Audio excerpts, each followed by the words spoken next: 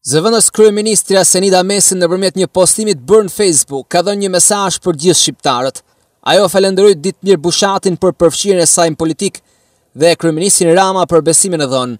Për ata që duan të dinë më shumë, ajo ka ndarë një pjesë nga fjalimi i Gjergj Kastriot Skënderbeut në prag të vdekjes. Të nderuar miq, më është besuar një punë sa fisnike ashtu dhe me përgjegjësi të lartë, zëvendës Kryeministre e Republikës së Shqipërisë. E para që më vjen natyrshëm është të falenderoj Ditmir Bushatin, që bëri të mundur lançimin tim në politikën e lartë, që nga kandidatura ime si deputete e qarkut Shkodër. Bashkëqytetarët e mi në Shkodër që më mbështetën, përkrahen dhe votuan për mua dhe për PS-n, pa të cilët nuk do të isha sot këtu, dhe padyshim Kryeministrin Rama, për besimin e jashtëzakonshëm për të bashkëqeverisur me të dhe gjithë ekipin e ministrave. Unë jam një qytetare e zakonshme, pjesë e koalicionit të bashkëqeverisjes së gjerë me njerëzit e zakonshëm, që me përullsi ndaj secilit prej jush do punoj si gjithmonë me integritet, përgjegjshmëri dhe profesionalizëm për një Shqipëri ku fjala, shtet e ligj të mbizotërojnë mbi të gjitha, për më shumë rritje ekonomike, punësim, mirëqenie dhe shërbime ndaj jush. Ju falenderoj për mbi 1000 mesazhet pozitive inkurajuese dhe besimin që keni tek unë.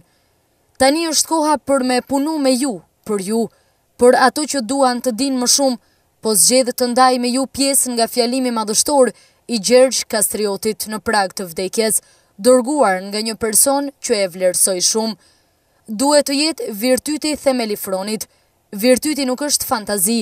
Ndoshta do ju a thonë një ditë, por mos harroni se ai që do ju a thot është një tradhtar, një dinak, që për të mbretëruar në vendin tuaj do ju sugjeroj maksima të reme, të cilat herët avon do të shkaktojnë përmbysjen tuaj. Duke pasur virtytin si udhërëfyes, lajkatarët dhe të pabesët do të largohen për jush. Të virtytshëm, ju mund të mbani lehtë perandorin që po ju lë të tronditur nga lufta e vazhdueshme. Ta përforconi, ta rimëkëmni nëpërmjet pushimit dhe qetësisë. Pika kulmore një lufte është orientuese. Duhet të ndjerë pasiguria, rreziku.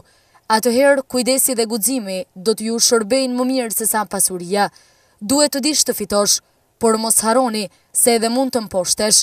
Sfidoni veten tuaj, mos e humbisni toruan nga zemërimi, sepse atëherë i thjeshti bëhet i keq dhe mbreti një përbindësh.